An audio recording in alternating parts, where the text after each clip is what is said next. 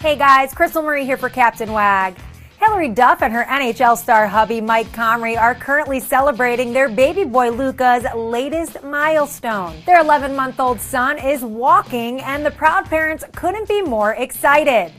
Well, I officially have a walking baby on my hands, Duff announced on Twitter.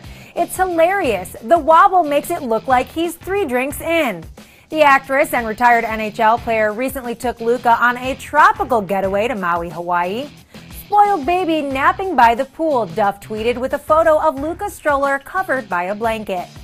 Duff and Comrie have been married for a little over 2 years, and a source tells Us Weekly they're closer than ever.